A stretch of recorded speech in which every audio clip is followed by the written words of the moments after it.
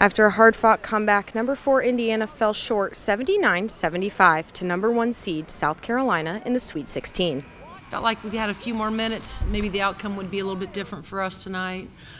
But I can't overstate enough how proud I am and our staff is of our group and the way they fought. Fueled by Sydney Parrish three-pointers, Indiana climbed to within as little as 2 points from a 22-point deficit to challenge the Gamecocks. We weren't going to give up. We knew that we were going to fight to the end, whether that was for us to make it to the Elite Eight or if it was for Sara, Mackenzie, and Arielle for it being their last game. Like we didn't want to go out without a fight. You know, like Coach said, we battled our butts off tonight. The entire third and fourth quarter, whether shots were falling or not, we kept getting back on defense, keep getting stops, kept making plays on the other end. This heartbreaking loss marks the end of a record-breaking career for graduate student Mackenzie Holmes at Indiana.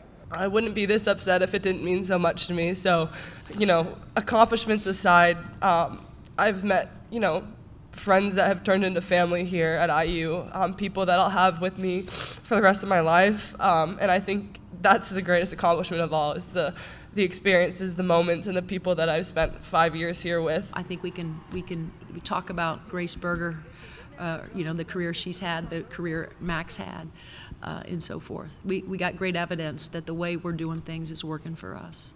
Indiana finishes their season 26-6 and undefeated in 17 games at Assembly Hall. From MVP Arena, I'm Kelsey Dennehy, IUSTV Sports.